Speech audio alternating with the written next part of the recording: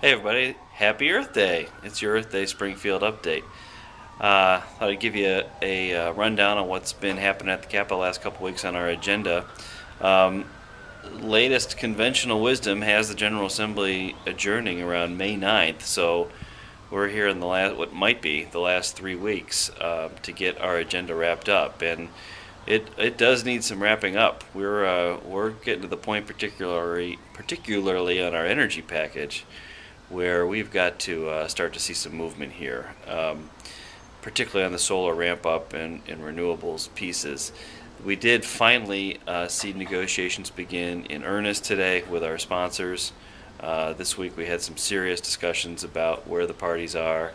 The utilities, particularly Commonwealth Edison, has real concerns about particularly extending the current in-state preference for buying wind energy and extending a similar benefit to Illinois solar. So that's something we really got to try to work through in the next 10 days if we're going to see something happen that really maximizes not only the pollution reductions but the job creation from a jumpstart solar package. I think the solar ramp up itself, starting to buy solar, looks like we're going to be able to get that done, so that's exciting. Now we want to make sure that as much of that solar development happens here in Illinois as we can. In terms of the vehicles, that's unclear for these bills.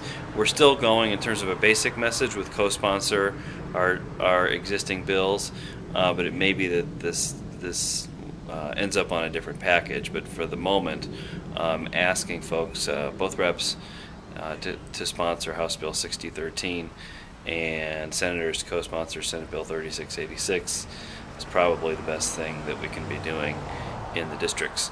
The BPA ban looks like it is headed for a vote by the full Senate next week. We had a little bit of a delay here because we've got some undecided senators who wanted to see us have a substantive hearing and bring in some outside experts to debate the issue. So we look for that to happen next week and hopefully a floor vote shortly thereafter. Some good news is on our fertilizer bill that has basically 2 stops left to go before the governor's desk.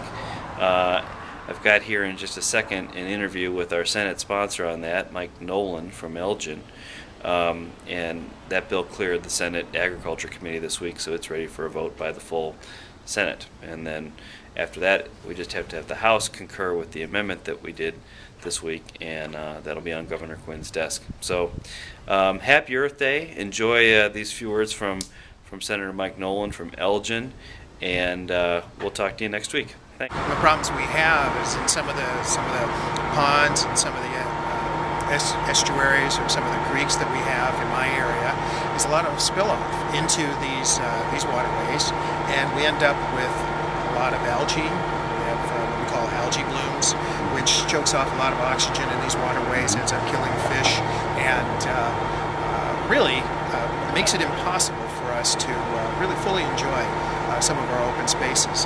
I'll give you, excuse me, a little fly there. A good example is we have Lord's Park in Elgin. Years ago, we used to be able to ice skate on Lord's Park, but now because of some of the spill-off from some of the neighborhoods, we have, it never freezes over. The pond never freezes over. They actually used to conduct some of the Olympic trials at Lord's Park in Elgin.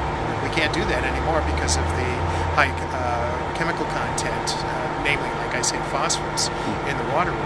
So Bill 6099, it's House Bill 6099, has gone through the committee process here in the Senate. It was introduced as my bill. It passed out of the Agriculture and Conservation Committee unanimously. So it's an agreed bill. So we've had industry and we've had environmental interests come together here and really come to a consensus. We were able to pass it out, like I say, it's now on second reading and on the Senate floor. And what that means is that we're going to listen to the reading of the bill probably one more time. I'm going to present the bill on the floor, and it should be voted on. Again, since it passed out of committee unanimously, there seems to be bipartisan support. We should be able to pass it out of the Senate, I would say within a week or so, and send it on to the governor for his signature.